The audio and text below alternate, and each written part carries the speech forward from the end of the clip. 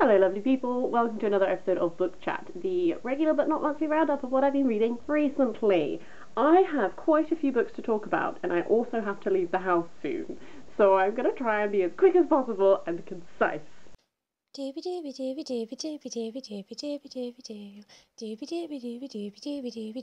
Sophie Vlogs. Also, if you can hear my boyfriend in the shower, I apologise, but as I said, we have to leave. I'm going to start off with two books that I got out from the library, which I'm about to return to the library, hence the rushed recording video. We're going to kick off with a really good one, Dreams of Gods and Monsters by Laini Taylor. This is the third and final book in the Daughter of Smoke and Bone trilogy. I got this out from the library because in my time I recently recorded my book series I really need to finish video. So I was in the library and I spotted this and I was like, this is my moment, I can finally finish this series. And I have to say, why did I leave it so long? I absolutely loved this, despite the fact that I was a little bit fuzzy on a couple of the details from earlier books because it has been a while since I read them. This was really, really great. About halfway through, I was like, I think this is going to be a 4-star book rather than a 5-star book, because I've been really loving this really bigger picture political war between these angels and these chimera.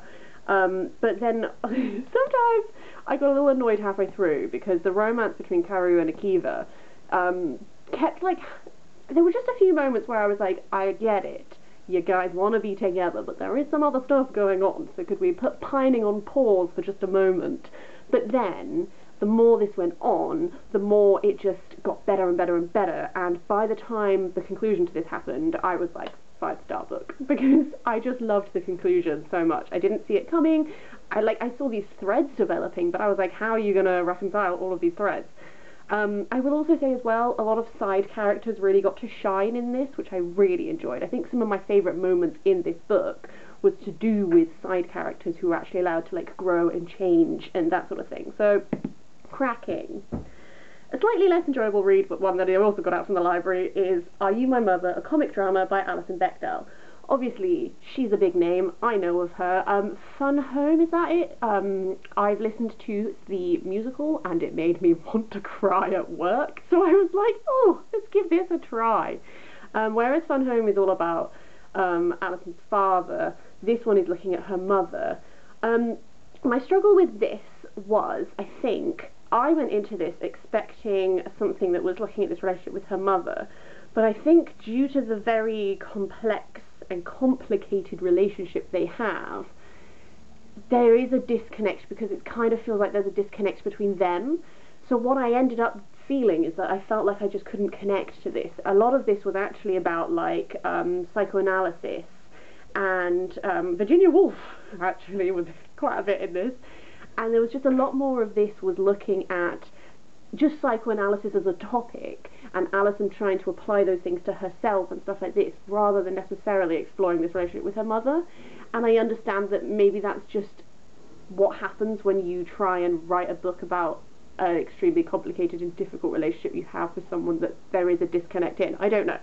But suffice to say, I couldn't enjoy this very much. I found it interesting, and an interesting way of doing a graphic novel. I just also really struggled to connect with it, so I didn't give it a very high rating, because there was a disconnect between me and the book. After that are two books which I have had to read for potentially like 15 to 20 years. This is The Weirdstone of Brisingamen and The Moon of Gomrath by Garner. Essentially I've got like boxes of books that are my to-read list, my to-read pile, because they don't go in the bookshelves until they're read. That's my system. And these have been there since I think I read these when I was a kid, but I couldn't remember them, so I put them back in the box when I moved so that I would read them again and see if I wanted to keep them.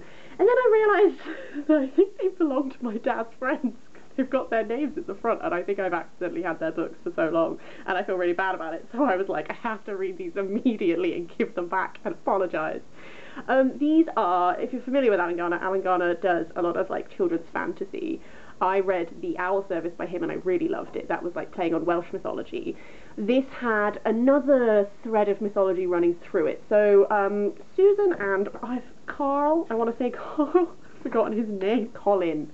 Susan and Colin essentially have to stay with their mum's like nurse and her husband in this like rural countryside in like Cheshire for about 6 months, and while they're there and they are exploring the surrounding nature and stuff, they stumble upon there is more going on beneath the surface. They meet this guy, they meet this like wizard, there are these like dark foes, the stuff like, they become embroiled in this conflict that's been going on for a long time. That's what I will say. These are the first 2 books in what is now a trilogy, but Alan Garner took a break between finishing The Moon of Gomrath, like a 10-year or so break, before he wrote the final book.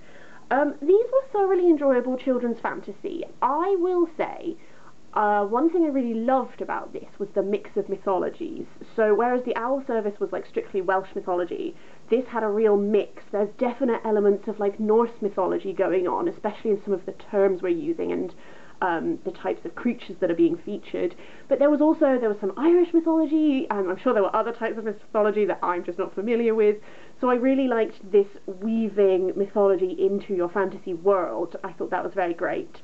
There were some really great ideas going on here. I think the bit where it's slightly lacking for me is I felt the characterization of the 2 children was a bit lacking, especially in the first book. In the first book, they felt very characterless vessels through which we are experiencing this story, whereas in this one, both of them get moments where, like, portions of the text where like following them, and they got to develop a little bit more in this one, I feel. The plot itself, I think the strength of the plot does come from these really interesting concepts and ideas for character creatures and stuff. I think the plot was a little children's fantasy formulaic in many ways, but it was still really enjoyable. So I think this is like a solidly decent kids series, potentially not the best Alan Garner. It's been a very long time since I read Elidor, so I'd have to do a reread of that to be able to compare them, but thoroughly enjoyable.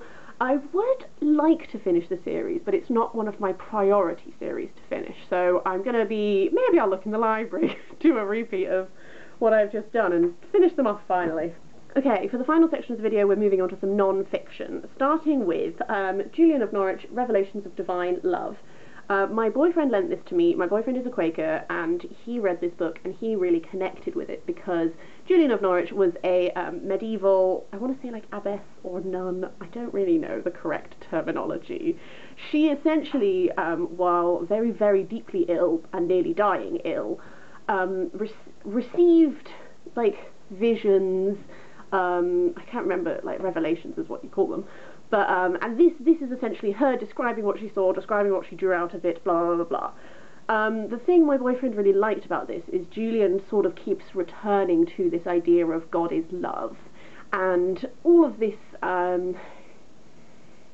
like she has a whole preoccupation with the idea of like, she really finds it hard to reconcile like concept of sin with like God and love and stuff like this, so she like goes through that a little bit. Essentially I read this because whilst I myself am not religious, I have a deep respect for the fact that my boyfriend is, and anything I can do to understand that better and stuff like that I'm always up for doing. So I read this to sort of get a sense of what it is about this that he connected with, and I can definitely see how that sort of idea of God as love and that sort of thing is something that he's connected with. I personally, as someone who is not a Christian, found it not the most engaging just because she repeats herself quite a lot, which I think is this nature of going through these visions and not just like telling you about them, but like what do you draw out of them. There was just quite a lot of repetition of certain messages and stuff like this, which I assume is to be like, this is legit, this is blah, like she spent her life in contemplation of God and stuff like that. Like, I kind of get why it would be in this form. It's just after a while I was like, I have got it, Julian. Okay, can we move on? But that's just me. At the same time, I'm glad I read it. I'm glad I have a little bit more of an understanding of it. I will be giving it back. Another book my boyfriend lent me is Owain Glyndŵr, Prince of Wales by R.R. Davies. This is a short little potted history all about Owain Glyndŵr. In the very late 1300s, early 1400s, Owain Glyndŵr announced himself as Prince of Wales and led a revolt against King Henry, and rallied quite a lot of the Welsh people to his aid and stuff like this, and it was quite a formidable rebellion at one point. This was super interesting. If you are in any way interested in Owain Glyndŵr, this is a really great introduction to him. I was passingly familiar, so there was a lot of this that I did know, but it was very interesting to get more depth. I particularly liked things looking at, like, we analysed a couple of things like the papal letter, the letter he sent to the Pope, and stuff like this, as to what does this tell us about what Glyndŵr planned for his Kingdom of Wales to be? What form would that take? Both in, like, religion and social structure and stuff like this. I also enjoyed looking at the ways, the atmosphere of the time that allowed him to have such a successful rebellion. For example, King Henry's reign, I think it's Henry II, I'm having a brain blank, so Henry's reign was one that there were a number of other things going on at the time which Glyndŵr was able to exploit, like he had an alliance with the Percys and stuff like this, like all of these things which allowed Glyndŵr to have a more successful rebellion than maybe if Henry hadn't been preoccupied with other things going on. Stuff like that, this like exploration of like what is the wider context of this, and then looking in closely and being like, okay, and what from these things can we tell about how he intended his reign to be. It was just super duper interesting, and it had great resources for if you want to go off and do more reading, so I think this was a really cracking little intro book. Final book I'm going to talk about was one book that I got given for Christmas, and that is Deeds Not Words, The Story of Women's Rights Then and Now by Helen Pankhurst. This is essentially Helen Pankhurst has split the book into a certain number of topics, like politics, culture, violence, stuff like this, and is looking back at the suffragettes 100 years ago and then now, and sort of doing a little summary of like what has happened in the time in between, where are we now, like compared to where we were, and at the end of each chapter she gives like a little rating out of 5 as to like how much progress have we made. This was interesting, although potentially slightly limiting. I think the concept of this as a book is such that like you can very much only do what you can do. So like politics, I particularly enjoyed the first chapter on politics because I felt like it was quite thorough. It looked at it from many different party angles, and there was a lot there that I didn't know about. Some of the other chapters, like culture, discussed a lot of topics that I am quite familiar with within feminist discourse already. So in those sorts of chapters, I found them a little less interesting because we were summarising arguments that I'm already familiar with, but because of the nature of the book, they had to be quite quick little summaries, and they are things which I think could have been, there were certain things which could have had more nuance, there are certain things which I would have liked to have read about in a bit more context, like complexity, but the very nature of the summation, like, nature of this book means that that's not possible because, like, we'd be here forever. So definitely achieves what it set out to do, which is to be a little summary. I think there is a slight limitation in what that will give. Like, this is quite, if you are someone who reads a lot of feminist discourse and is quite familiar with feminist literature and stuff, there will be a lot in here that you already know.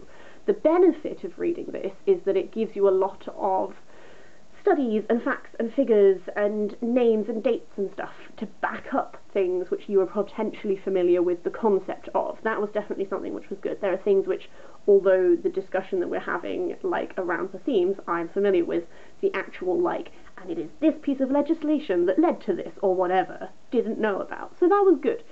Definitely, like, a solidly decent book if you are a person who engages, or maybe it's just not my particular type of feminist discourse, I don't know. I just felt like there were big portions of this book that I was like, okay, could we have some more? Let's take this to the next step, or, you know, whatever. That's it from me. I hope you have a really lovely week, and I will see you next time for something different.